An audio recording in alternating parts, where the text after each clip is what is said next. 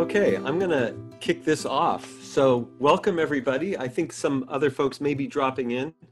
This is a recorded session, and this is our kickoff event for our Restorative Stories project. Something that we've decided to do after getting some great ideas from our extended community is to invite folks to send in stories that they have to tell. And what we're going to ask you all to do, anybody who wishes to participate in this, is to videotape yourself doing a 3 to 5 minute restorative story. And by a restorative story, what I mean is something that you feel will make people's lives better by inspiring them or moving them or entertaining them or all of those things. And we'll ask those of you who wish to participate in this to submit your video on YouTube or Vimeo, or you can attach it to an email to the following address. And I'm going to give you this address later, so you'll have it in a visual in front of you. But just so you know, it's tbgonline@barrowgroup.org. And what's going to happen is anybody who wants to participate in this can video themselves, send it in. The submissions are due by May 22nd. And at that point, we're going to go through all these submissions and curate them. And some of the submissions will be shared in an online community event, the Friday night special on June 5th. And for that event, we're going to have people basically show up and we're going to ask them about the stories. We're going to share the stories, the video of their stories, and talk to them about what gave them the idea or inspired them to make it in the first place. And with all the selections, we'll go through that process. And we're actually looking very much forward to that. And we thought the best way to kick this off was to have me go over a very brief approach to how to craft a story. There are, of course, a zillion ways to do it, and you're invited to utilize any techniques you want. But I'm happy to share this approach with you. So for starters, I think what we're going to do is I'm going to share with you a story that Mike Birbiglia tells. This is actually an excerpt from a one-person show that he did. We first began working on this in, I think, 2004, called Sleepwalk With Me, not to be confused with the narrative film that is also has that title and Mike's in it. And, but this is different. This is a one-person show he did, and there's a story inside of the show that he tells, and an animator took it upon themselves to animate it, and it's actually it's pretty cute and gets the story across really clearly. So I'm going to share that with you all now.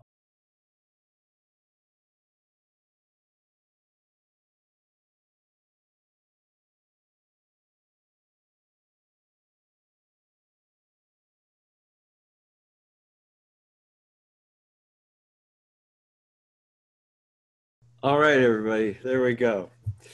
There's the story. And so what I'm going to do is go over story structure, one system, one approach to story structure, and we've all have that story as a reference point. So I'm going to share this with you.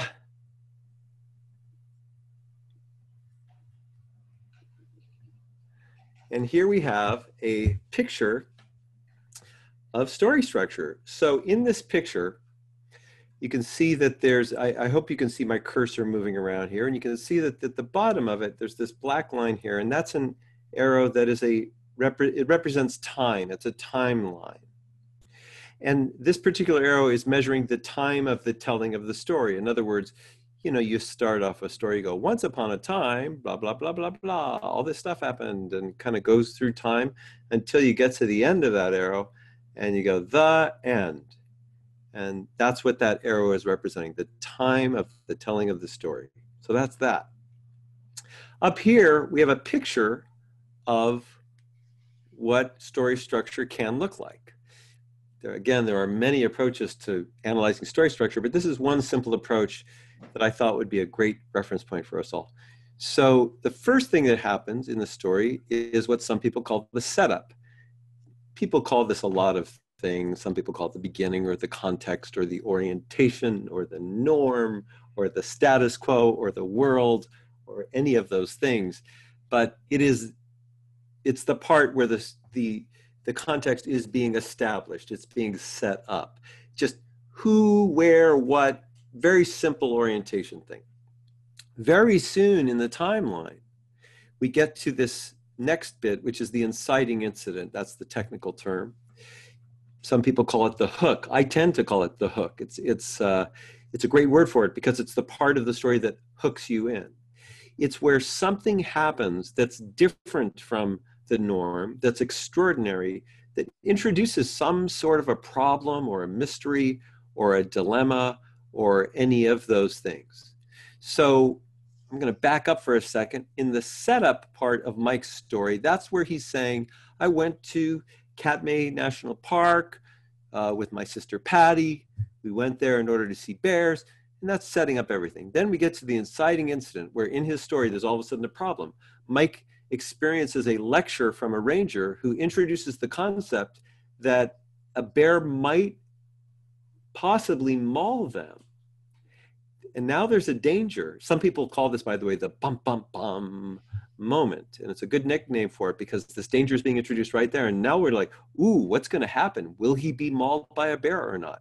And we course through the story. Now, in this part here, you can see in our line, it sort of rises. And that's just to represent that something is building. You know, things are happening. He's got all sorts of things. He's fly fishing. There's so many things happen. And then we get to this bit where something goes on where all of a sudden it feels like, uh-oh, there's really, our characters are stuck. This is a big problem. And in Mike's story, that would be when Patty sights the brown bear walking towards them. Oh no, they're in trouble. There's no going back now. What can happen? Well, the only thing that could happen is the big thing in the story, the big thing that happens at the end, which in this particular story, I believe is when the guide snaps into action and comes and screams, yeah, yeah, yeah, at the bear and all of that stuff. That's your climax of the story. Now, there are a bunch of ways to identify a climax, and I'm going to go over those in a second, but first let's finish up with the story structure things. The next part is what some people call the denouement, or the end, or the resolution, the wind up. And in Mike's story, I think that's when he's processing, which is what happens in a denouement. It's the processing of the climax. He processes that and, you know, thinks about how in retrospect he should have, this guy should have told him about the HYA plan, and it was like giving him one of those, you know, a bad parachute. He uses the analogy of the gym class parachute and all of that stuff. And that's all this part here. That's story structure, and that's how it applies to the story that we just shared with you. So I'm going to now get into the weeds a little bit about the climax part so we can talk about ways to identify that. So let me just see what we got going on here. There we go. I'm going to just share the screen for this bit. And here we go. So here are ways to identify the climax. First on this list here, we see that it's towards the end. And yes, indeed, the climax of stories, the main event, that's one of the nicknames of a climax, it happens right towards the end of a story. It's just the way stories are. In jokes, they're the punchline. You know, when we think of a story, we think of this thing that happened. And then we tell the story, we just kind of have to get to that thing. And somehow we get there. And that's it. That's the big thing that happens at the end, right? And so that's the climax. So if I was looking at a story, and if you're looking at your own stories, and you think that there's a big thing that happens at the end, make sure you put it towards the end, because it matters. Next thing on this list, it says a change in the course of action. And yeah, that's true. In other words, something is going on throughout a whole story. You get to the climax, and now something very different is going on. In Mike's story that you just saw, there's, you know, it's the story of him going to the park and encountering a bear and the danger of that. And that's all going on through the bulk of the story. We get to the climax, and now that the guide has done his thing, after that, things are different. It's now him processing the training session he got and, you know, finding analogies to, you know, how unsatisfactory and problematic that training session was. Um, it reminds me of many such training sessions I've had in my life. I was river rafting once and certainly was not adequately prepared for some things that happened. Uh, this is a change in the course of action in his story. Next on this list, it says a reveal. And the idea is that typically at the climax, there is a reveal, and there is in Mike's story that it is news to Mike and to us even, that the actual way to get a bear to go away is other than just clapping your hands and saying your name. It seemingly involves some sort of aggressive charge and loud sounds and everything like that. And that's news. So it's news to everybody, and that happens there. An extreme physical event is typically part of a climax. Now, not always, by the way. Not all climaxes have extreme physical events. And, you know, I suppose one could look at this particular climax of the guide running in, and it's not necessarily extreme, but it's a physical thing that happens. It's pretty big. A guy screaming and running is kind of semi-extreme at least. So it might fit the bill there. And last but not least, and this is really maybe of all these guidelines, the most important one, you can end the story now. Once you've gotten to the climax, you can end the story and it's pretty much the same story. If we were to cut off the part of Mike's story where he talks about, you know, his thinking about what the ranger told him and how, in retrospect, he was not told the proper thing, he was kind of peeved and all that stuff. It's really fun to hear, and it's funny, and it's nice, and it gives it a good button and all that stuff. But it is not essential to the story. You could tell the story of what happened at the national park and end it with the guy saving their life from the bear. So these are ways to identify main events, and you can use this checklist when you're creating your own story to go back and come up with whatever you think is the main event or climax of your story and check to see, does it have these things? Again, it doesn't have to have all of them, but typically they'll have most of those things. So that's that about identifying climaxes.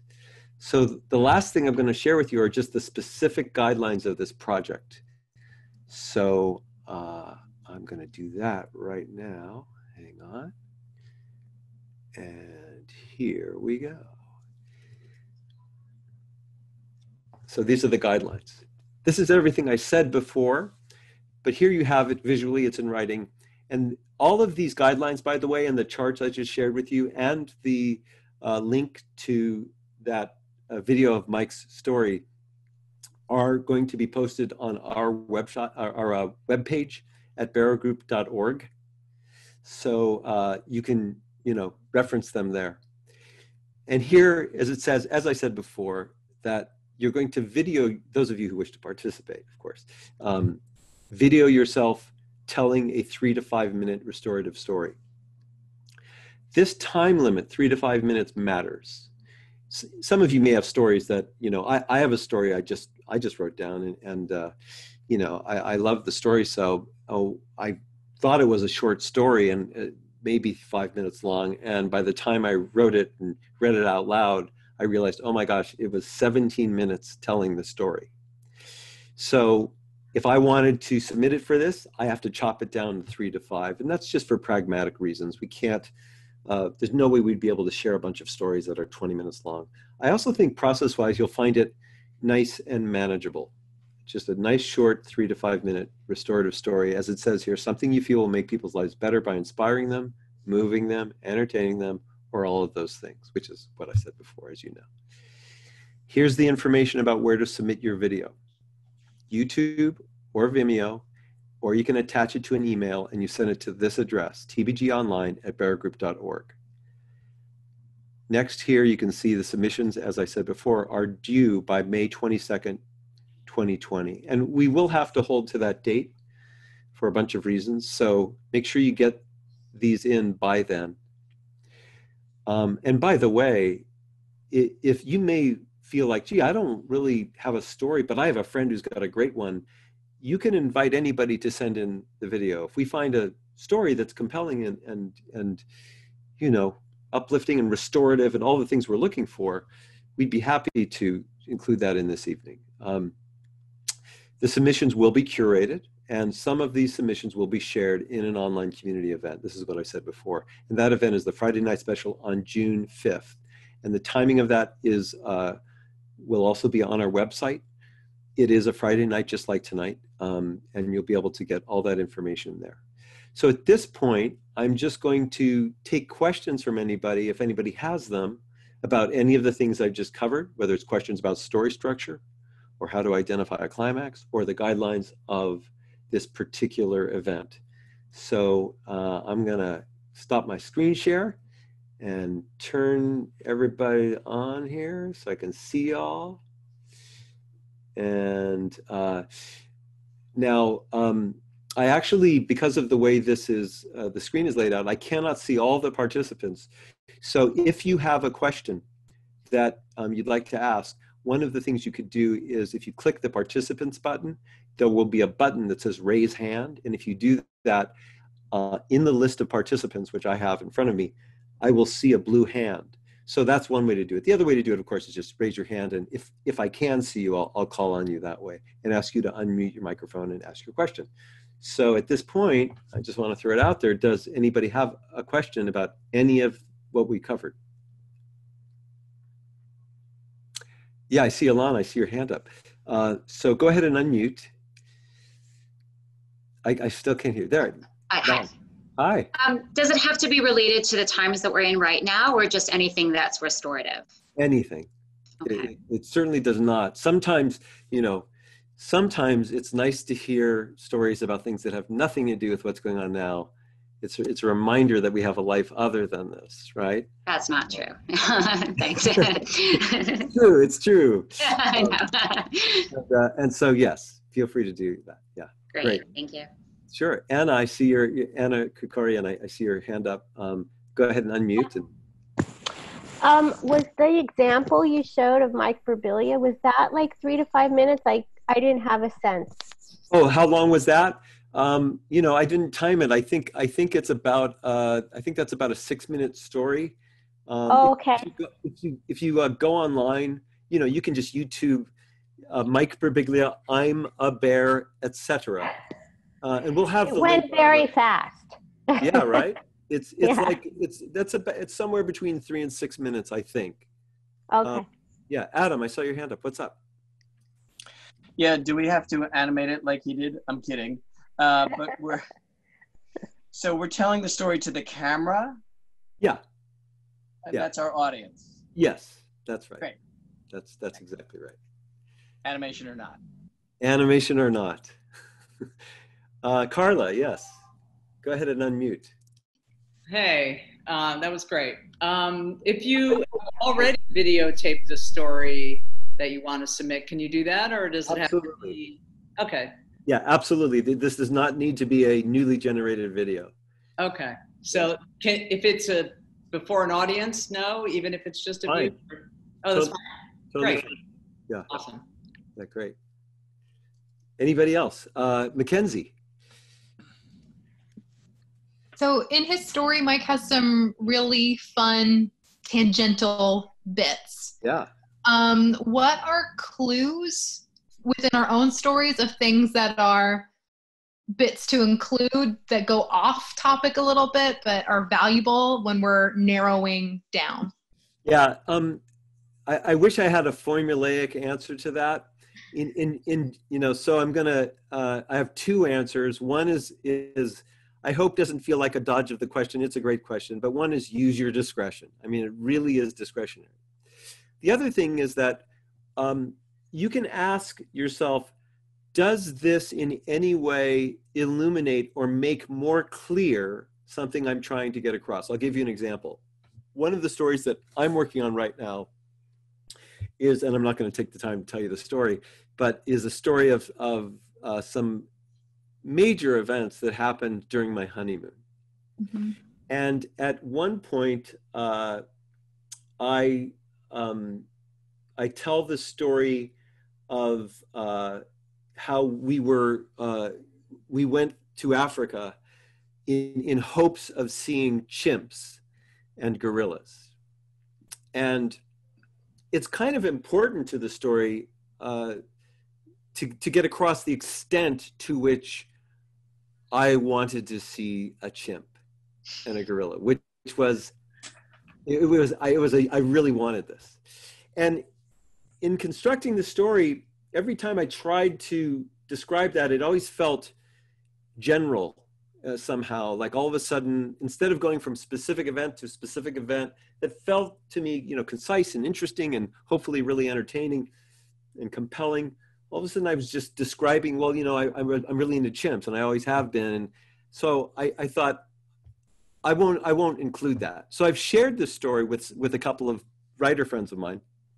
In fact, I shared it today with Mike Birbiglia, who's the story you just saw. And he brought up, and as did literally every writer I shared it with, said like, is there a way to quickly convey how much you wanted to see these chimps? Because of what happens in the story, it's completely relevant. And I said, yeah. And then I was like, I couldn't quite think of it. And then I started to think, well, there is this odd thing that as far back, as best as I can recollect, there was this show that I used to watch on Saturday afternoons. It was a kid's show called Lancelot Link Secret Chimp, which was Get Smart, sort of like I don't know if you know that series. It was like Get Smart with chimp actors. All the actors were chimpanzees. There were no humans. It was the wildest thing. I don't know how the hell they did this. And it was, to me, so funny and compelling and entertaining. And, you know, specific things that happened for me watching it. And all of a sudden I realized, oh, gee, I might, and I don't know if I'll do this, but I might allude to that show so that I could say, like, I'm into chimps. There was this show, and I could tell some stunning, funny story about me and watching that show or something, and ideally get it to be really concise. And that would be a tangent, but it's there to get across this passion. Now, I might do that, as I suspect if I did this, because I tried it once, and I was like, it still might be too long, too much of a tangent. It's just taking too much real estate. In which case, I'll be on the hunt, as I am, for a way to do it more concisely so that I can get the information in there. Hopefully it's funny and entertaining, and now I'm right back to our story. And so that's the kind of things I'd be considering as I take tangents. Does it help illuminate something? Is it clear and concise and hopefully compelling? I hope that's helpful in some way. That is, thank you. Okay. Yes, Adam. Sorry, I have another question. I'm actually working on something which would possibly fall under this, that may have no dialogue. Is it possible to submit that? Definitely submit it, and you know, it'll either fit or not. I really don't know, but I would definitely submit it. Sometimes it's surprising, you know. It's funny because we just watched that story. I have Mike Birbiglia on the brain, but we did this thing when we were doing the new one on Broadway. We had a night where we thought it would be really fun to invite people to audition for his understudy, and so he ran a contest where people could do monologues of his from his material and actually send in videotapes of them performing them. And what happened is a bunch of people, I would say the vast majority of people, just sent in, you know, them saying his stuff. Really great, some incredibly talented people. Two of the people that we ended up not being able to decide, so we chose 3 people, and they were all given, you know, trips to the Court Theater and tickets to the show and all this stuff. And 2 of them were other than telling the story. One of them was a woman who played the videotape of, oh no, she didn't do video. It was, she did it all in Italian. And she was dressed like a mime, and she did the entire story in Italian. And it was hysterical. It was so funny. She was sort of dressed up like Charlie Chaplin. She had the Trump mustache and everything. Who was that? Do we know her? I don't recall her name, and she was brilliant too. I mean, way talented person. And then the third person that we included was somebody who set one of his monologues to song.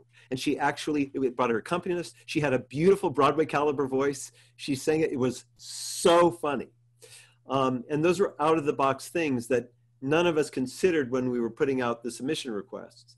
So it's the same thing here. If you got something that has no dialogue, feel free. And that goes for any other idea that somebody has that's out of the box. And then if I submit more than one, like if I do a straight story and this other thing, that's okay. Totally fine.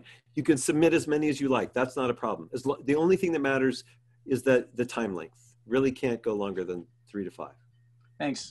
Yeah, good. Any other questions? Okay, I don't see any. Oh, there we go, Maureen. I just really need to know the name of this chimp show again, please. Lancelot Link Secret Chimp, which you can see online. It is I have to say, I've watched it. I've gone back and watched it as an adult, and it is so twisted. I can't figure out what part of my psyche got off on this show, but it is pretty funny. The way they did the show, as best as I can tell, is they set out to create a story, and then they would just film the chimps, but the chimps being chimps would just do anything. And so they would then rewrite the story to fit what the chimps did. So like sometimes, a chimp might, pick up a telephone or something and just kind of be doing that. And they would put in dialogue and be going, and when they got the chimps to speak they gave them things to chew. So they'd like this gum or something, and they'd just be going like, and then they'd put in dialogue and be going, hello, I can't hear you. I can't, you're too loud, or something like that. And it's just insane, but a very real thing every Saturday. Any other questions? I'm good. That's all I need personally. There you go.